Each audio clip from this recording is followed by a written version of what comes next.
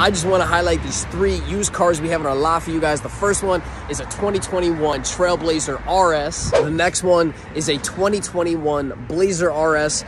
And the third and last car that I'm going to show you guys in a sec is this 2020 Blazer Premier. Being that is the RS appearance package, it does come with the dual polished round exhaust tips and this carbon fiber material on the bumper. Plus, it has the 18-inch high gloss black machined aluminum wheels. And the last thing that's different on the outside is that it comes with that sportier grille design. On the inside, you will notice that there are red accents all throughout, a couple of RS logos, a flat bottom steering wheel, and even a sport mode. This 2021 Blazer is also an RS like that Trailblazer, so it comes with these gorgeous 21-inch high gloss black wheels. It also has all of these black accents all throughout the car to keep with that sleek, sporty design. Once you get to the back of the Blazer RS, you see that it comes with beautiful polished aluminum exhaust tips and a rear diffuser. It comes with this beautiful sporty front end design.